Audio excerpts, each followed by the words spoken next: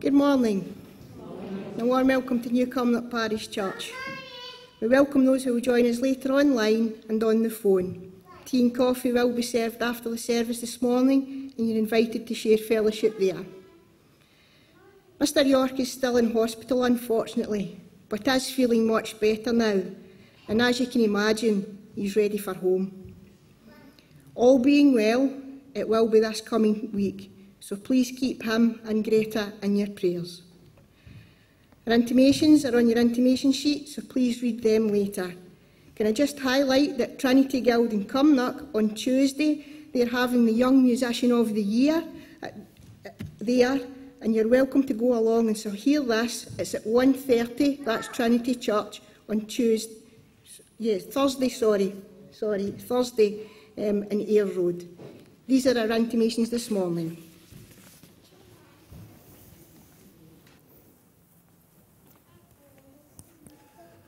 Good morning. Let us worship God.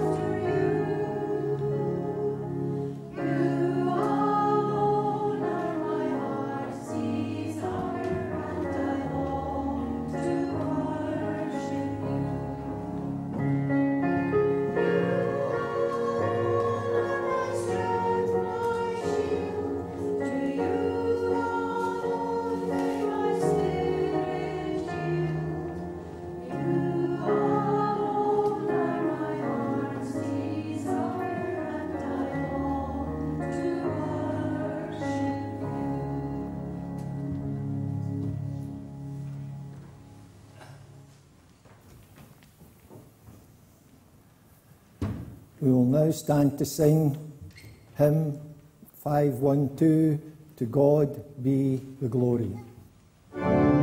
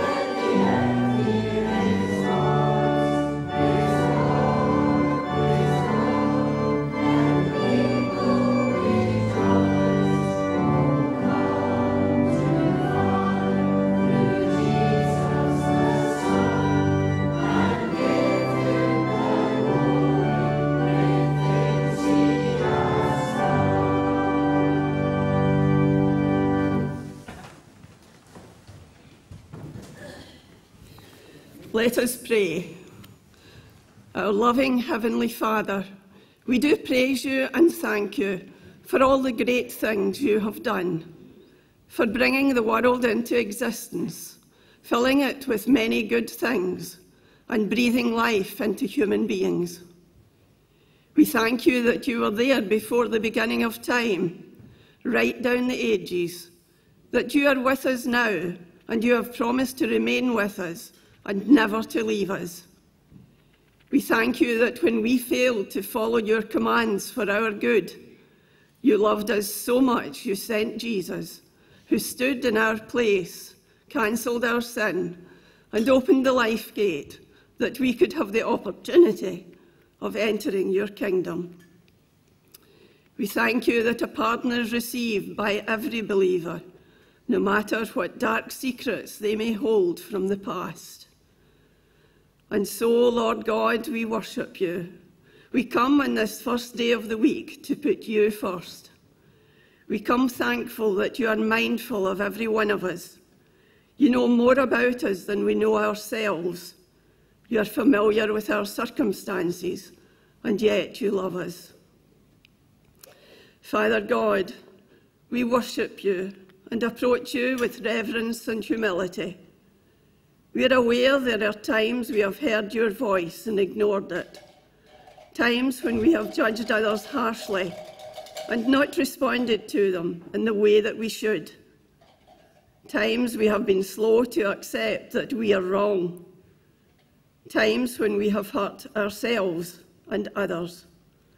Forgive us, Lord, for all that we are that is not worthy of you. May we, with a broken world, know your touch of healing and restoration. Help us yield to you to work within us for change into the people you would have us be. Gather us together now with Christians across the world and still our souls. Quieten our anxious thoughts as we come into your presence and refocus our lives upon you. We pray together in the words that Jesus taught us. Our Father, who art in heaven, hallowed be your name. Your kingdom come, your will be done, on earth as it is in heaven. Give us today our daily bread. Forgive us our debts as we forgive our debtors. Lead us not into temptation, but deliver us from evil. For thine is the kingdom, the power and the glory forever. Amen. Well, good morning, boys and girls. It's lovely to see you all here this morning, and there's one hiding up the back there too. Have you been enjoying your Easter holidays from school? Yes? You ready to go back tomorrow? Maybe. Well, as you can see, Mr. York's still not here. He's still not very well. So I thought it might be good for us to send him a wee message so we can... Good for you. I think there's other boys and girls done that too. That's lovely. So I thought we could all say together, "Get well soon, Mr. York," in a loud voice. Will we try that? After 3. 1, 2, 3. Get well soon, Mr. York. Good. Have any of you been in a boat before? Yeah. Well, I've got a few pictures of a boat, different boats I'm going to show you this morning. So here's the first one. Got a pedalo. Has anybody been on that one? You sit on it and Billy has, good. You pedal really fast.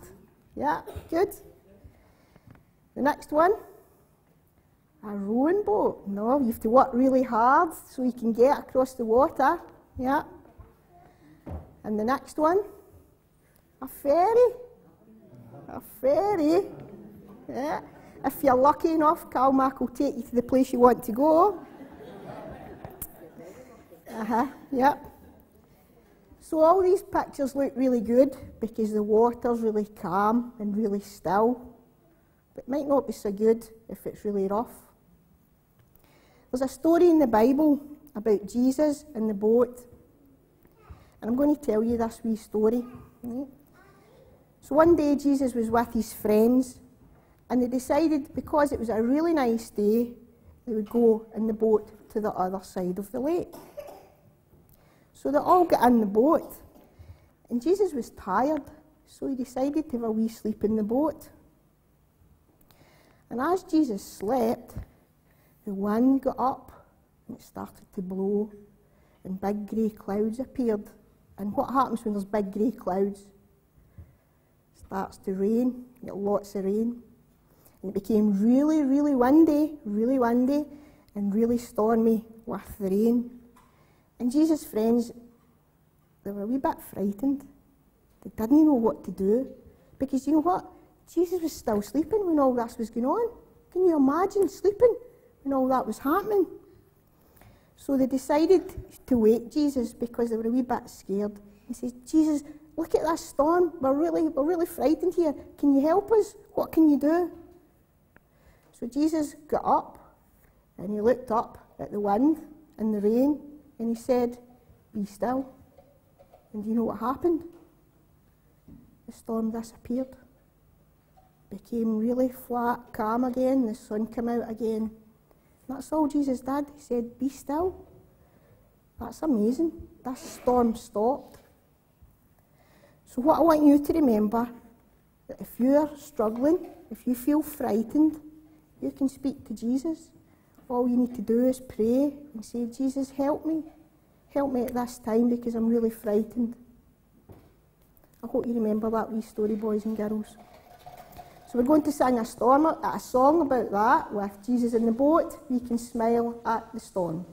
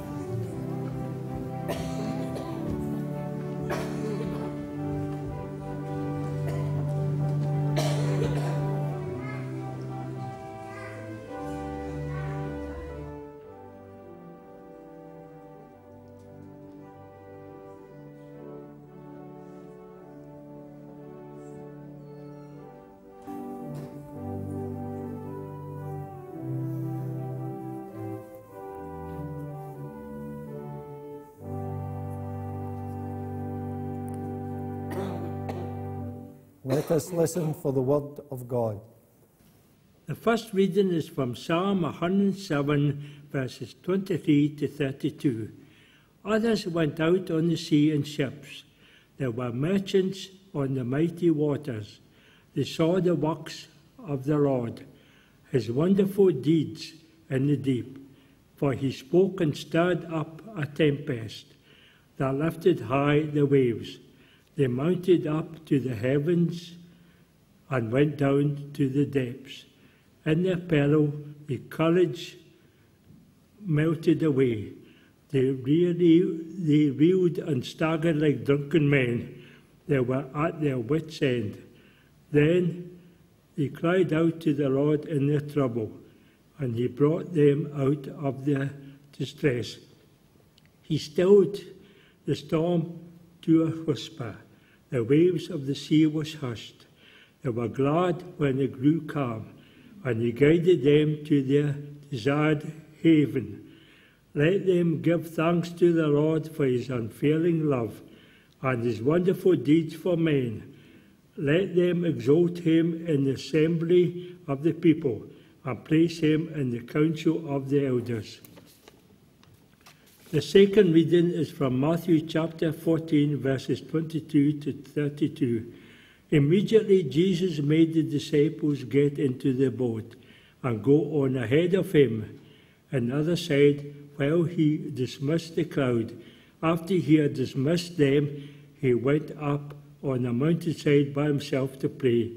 When evening came, he was there alone, but the boat was already a considerable distance from land, buffeted by the waves because the wind was against it. Before the fourth watch of the night, Jesus went out to them, walking on the lake. When the disciples saw him walking on the lake, they were terrified. "It's a ghost," they said, and cried out in fear. But Jesus immediately said to them, "Take courage, it is I, don't be afraid." Lord, if it's you," Peter replied, "tell me to come to you on the water." "Come," he said. Then Peter got down out of the boat, walked on the water, and came toward Jesus. But when he saw the wind, he was afraid, and beginning to sink, cried out, "Lord, save me." Immediately Jesus reached out his hand and caught him. "You of little faith," he said, "why did you doubt?" And when they climbed into the boat, the wind died down. Then those who were in the boat worshipped him, saying, "Truly you are the Son of God." Thank you, God, for your word to us today.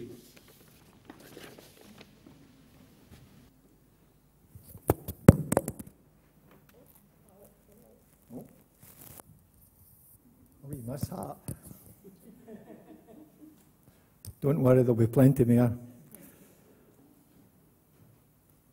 We will now stand and sing hymn 712, "O soul, are you weary and troubled?"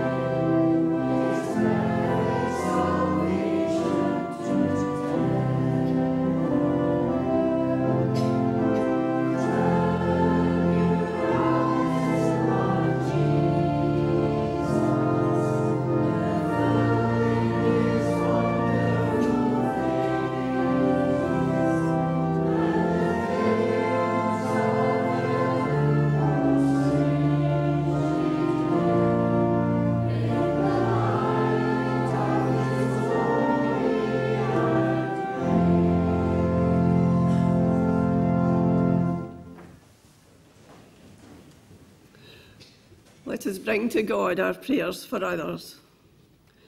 Father God, we thank you for your word to us, a word which gives us all that is needed to follow you and tells of our Saviour, who, when we give our lives to him, gives us the strength and courage and wisdom to do just that.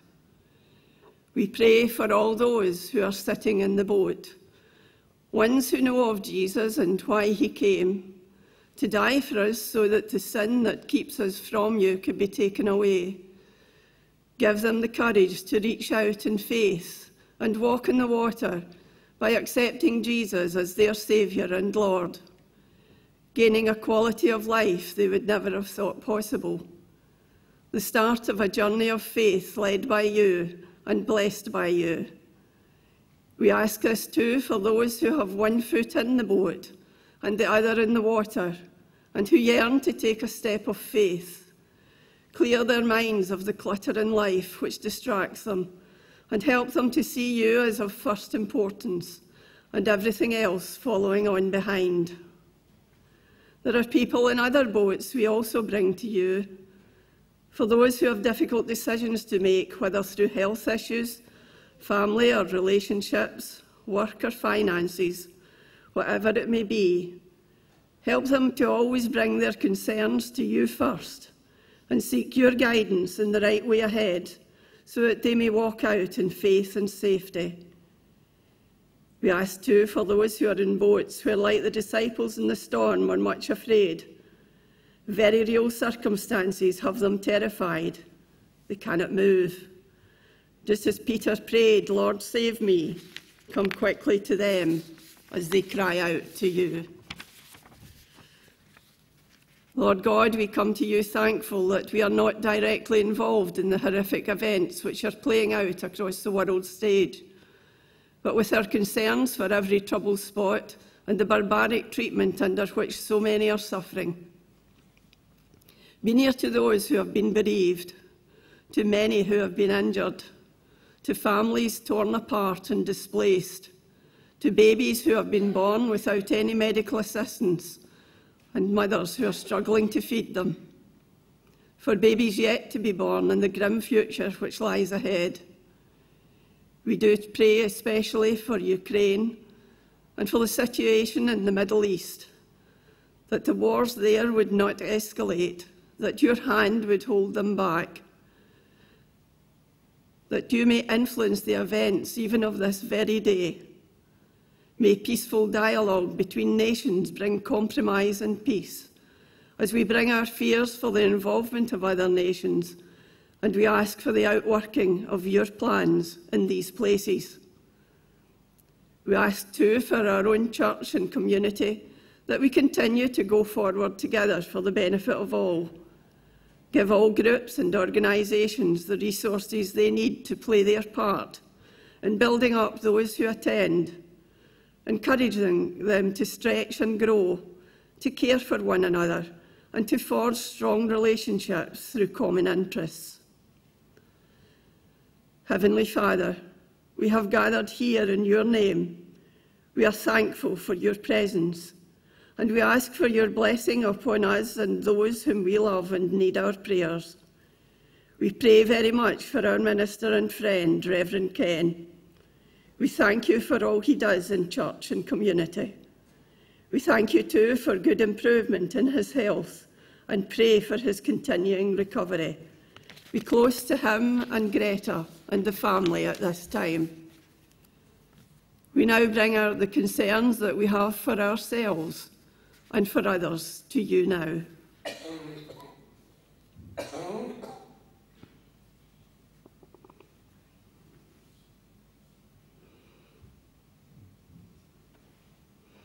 As we have cried out to you, bring us and those whom we have prayed for out of distress.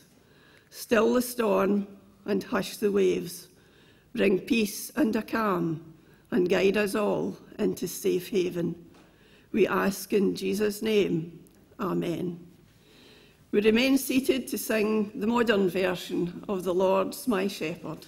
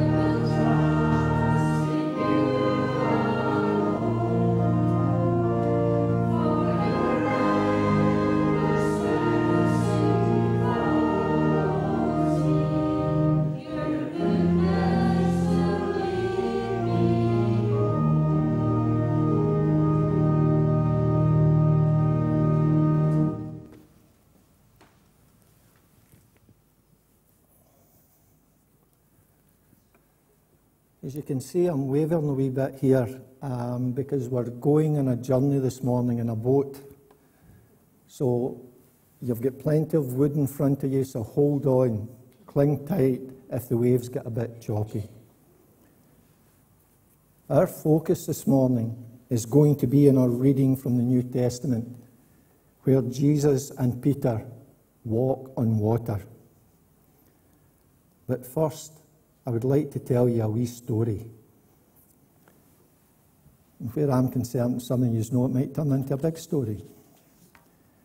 Once there was a tourist who was taking a tour of the biblical sites. He came to a beach on the Sea of Galilee, and a boat was docked there.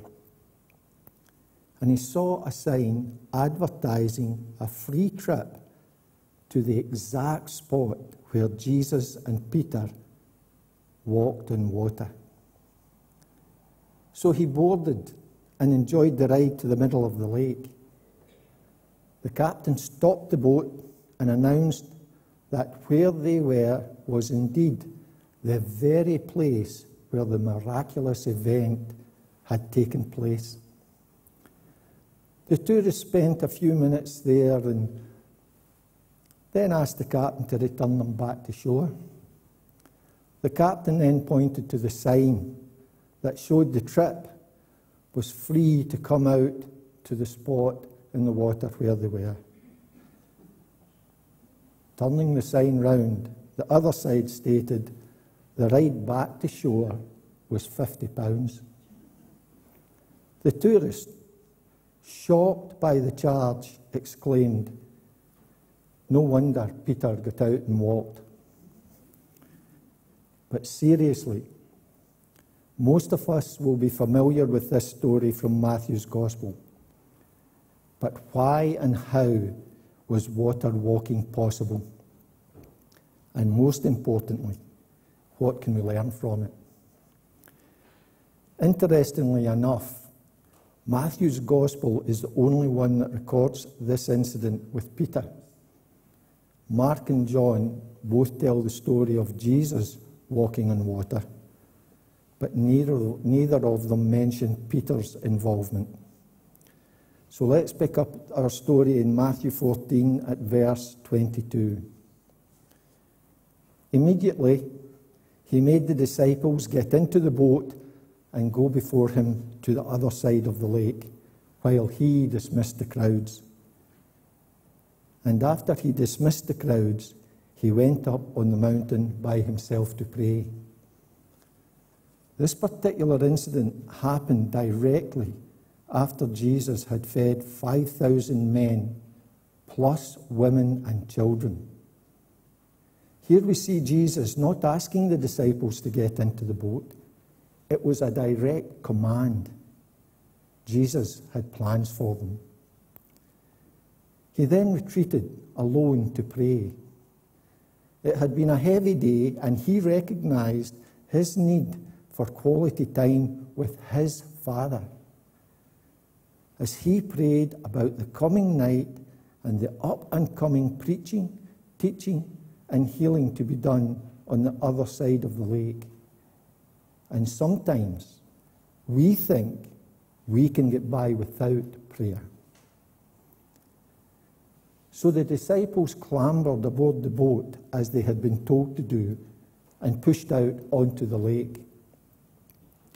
This is what a Galilean boat would have looked like all these years ago. It was just over 26 feet long, 7.5 feet wide, and 4.5 feet high. The 12 were sitting in a boat which could hold 15 maximum. Off they went, and then things started to take a turn for the worse. The Sea of Galilee was notorious for how quickly the weather could change. Being about 680 feet below sea level, what happens is that cold air rushes down from the hills to meet the warm air rising from the water. The result is a sudden and violent storm, and this one wasn't going to subside in a hurry. From the way the Bible describes it, the storm must have hit about 8 p.m. that night and continued until somewhere between 3 and 6 o'clock in the morning. The disciples had been struggling against the wind and the rain for 8 or 9 exhausting hours in a vessel being tossed about like a matchstick barely holding up. Stuck in the middle of the lake, they were drenched, weary, chilled to the bone, and wondering if they could possibly make the shore alive. Can we taste the raw fear within that boat? Just when hope was possibly about to go, all of a sudden, they see what they think is a figure on the water, walking on top of it. Through the wind and rain and the utter darkness, they did not recognize Jesus. They thought it was a ghost, and terrified, they cried out in fear. Jesus spoke to them, saying, "Take courage, it is I. Don't be afraid." Perhaps he could have added, "Why are you surprised? You saw me feed a lot of people today from very little." The very last thing I would have been thinking of saying was what Peter did. Realizing that this may well be Jesus, he asked him to confirm his identity by allowing him to walk out towards him on the water. Jesus said, "Come." So Peter left the boat and walked on the water towards Jesus. So for a moment or two, there they were, Peter and Jesus walking on water. Peter experienced what Jesus could do as master of the waves and in defiance of the law of physics. Over the years, some people have criticized Peter and reacted negatively to what he did. Some have said he was conceited and was showing off. Others that he was impulsive or headstrong. I don't believe Peter was any of these things. Had he jumped out of the boat without permission from Jesus? Yes, we probably would decide that was a very foolish thing to do. Peter only moved out of the boat when Jesus told him to. In some respects, I wish the story ended here. But we all know what happened next. In Matthew 14, verse 30, we read, "When he saw the wind, he was afraid, and beginning to sink, he cried out, 'Lord, save me.'" When Peter was walking on water, walking away from the boat, walking towards Jesus, everything was going great. Then came the but. But when he saw the wind, he was afraid. The reality of what he had done set in. He took his eye off of Jesus and focused on the very real raging storm. How long did it take him to start sinking? He sank immediately. The storm never stopped raging while Peter was walking on the water. The wind was still blowing, the rain was pouring down, and the waves were tossing them around. It only took a second for Peter to sink because he stopped concentrating on Jesus. How easy it is for us to be distracted by life with its storms and challenges, and when we do, our faith can waver. When through faith we keep our eyes firmly upon Jesus, we can have peace and power even when the storm is raging all around us. When Peter began to sink, he immediately cried out for Jesus to help him. Peter prayed one of the shortest prayers in the Bible. Lord, save me. Sometimes when things happen quickly, there isn't time for a long prayer. But prayers don't need to be long and detailed. They just need to come from the heart. No sooner had Peter spoken his prayer than Jesus immediately reached out his hand and took hold of him. He said, "O you of little faith, why did you doubt?" When they got into the boat, the storm died down. Jesus rebuked Peter for his lack of trust in him, but I wonder what his tone of voice was. Was it really totally negative? I think we can put in a good word for Peter here. At least he got out of the boat. He was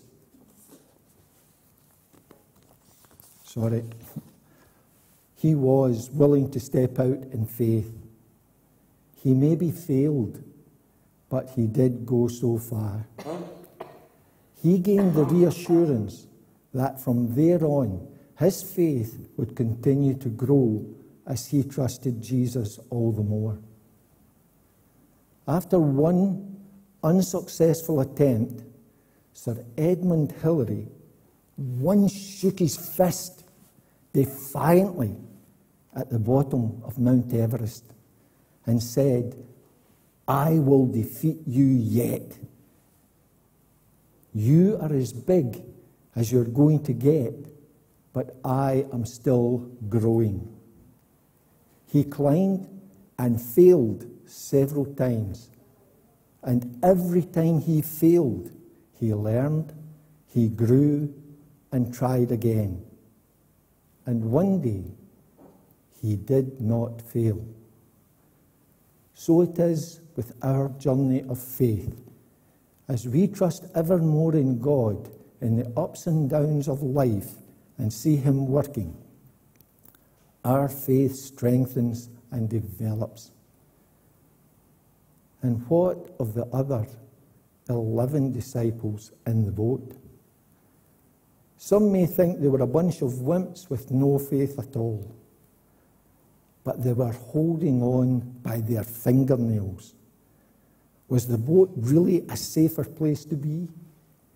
How would we react in their situation? Would we have jumped at the chance and accompanied Peter, or would we have held back and said, "I am not a celebrity, but please get me out of here"? Or maybe I might go second, but let me think about it. Certainly this demonstration of Jesus' power would have had a profound effect on all of them and their trust in Jesus. 2 miracles performed before their very eyes within 24 hours, and more to come. The disciples were learning and being built up first-hand with their Saviour. For countless others down the ages, we read Jesus' words in John chapter 20 at verse 29, where he says, "Because you have seen me, you have believed. Blessed are those who have not seen me and yet have believed." Jesus had shown his power in demonstrating how he could control the wind and the waves. This is something we also read about in the Old Testament, power then only attributed to God himself. In our reading today, in verses 28 to 30 of Psalm 107, the psalmist says, "Then they cried out to the Lord in their trouble, and he brought them out of their distress. He stilled the storm to a whisper. The waves of the sea were hushed. They were glad when it grew calm, and he guided them to their desired haven."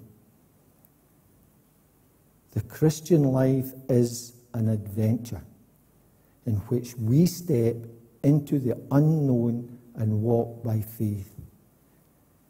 Stepping out can be risky, but to walk on water, you have to get out of the boat.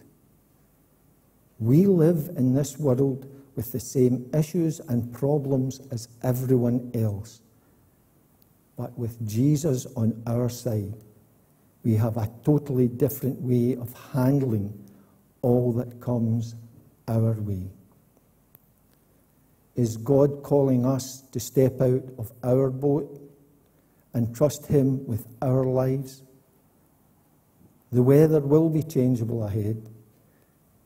And as we walk by faith and keep our eyes firmly on the Lord, I pray that God will help us to continue to walk on the waters of faith as we trust in His power to carry us through the storms.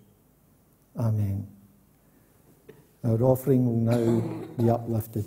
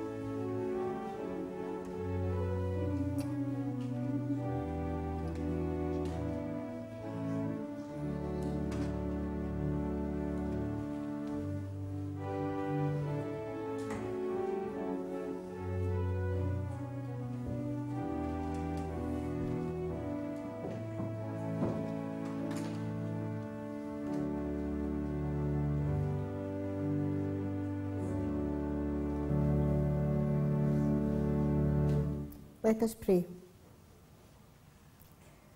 Lord God, we come to you now to give you our thanks and praise. We thank you for the opportunity to come and meet as a church family. We thank you that you are always beside us in every storm, and even when the sun shines there too, you are there. Lord, at this time, we give back to you a token of our love given in the offering plate and also by standing order. Bless and use this money for the church here in this place. Lord, hear our prayer. In Jesus' name, amen. We will stand and sing our final hymn this morning while your anchor hold.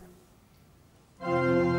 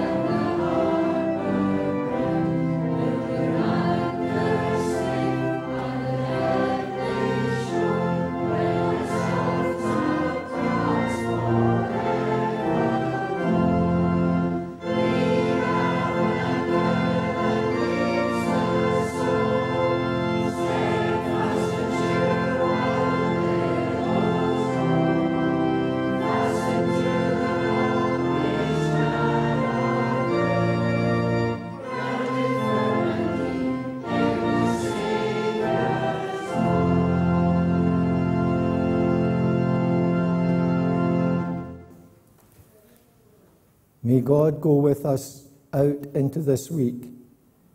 May we know his presence with us, his loving arms around us, and his influence upon us. And now may the blessing of God the Father, the Son, and the Holy Spirit rest and remain with us, and with all whom we love today and always.